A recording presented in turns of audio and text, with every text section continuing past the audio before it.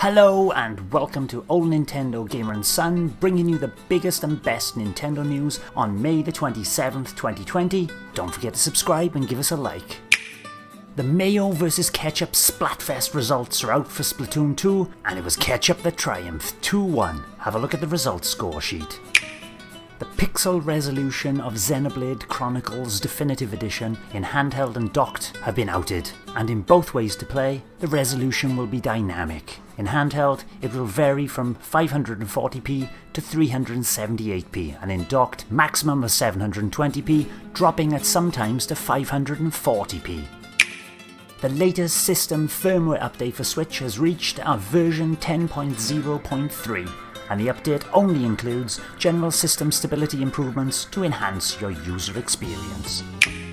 Limited Run Games are bringing out physical versions of both Blaster Master Zero and Blaster Master Zero 2. Both will have a standard physical version and classic editions, which will include copies of the game, a reversible poster, original soundtrack and a retro cartridge sleeve. There'll also be for both collector's editions, which will also include a certificate of authenticity, Sophia 3 and Gaia Sophia Metal Tanks soundtracks and more. The latest Super Smash Bros. Ultimate Tournament starts on May the 29th, lasts for 3 days, and will be Zelda themed. That means fighters and stages are limited to the Zelda series, but you can earn spirits by participating in the tournament. Publisher Atlus has recently announced that Catherine Full Body, coming out on Switch on July the 7th, will receive a demo.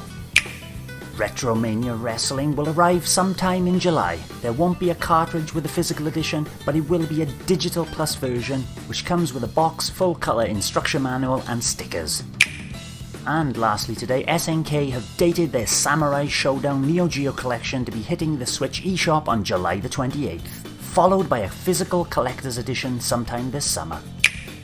Thanks for watching, and don't forget to subscribe and give us a like if you've enjoyed our content. You can check out our other great content on Twitter and the Any Café podcast from all good podcast providers, including iTunes, Google Play, Stitcher, SoundCloud and TuneIn. Follow the links below.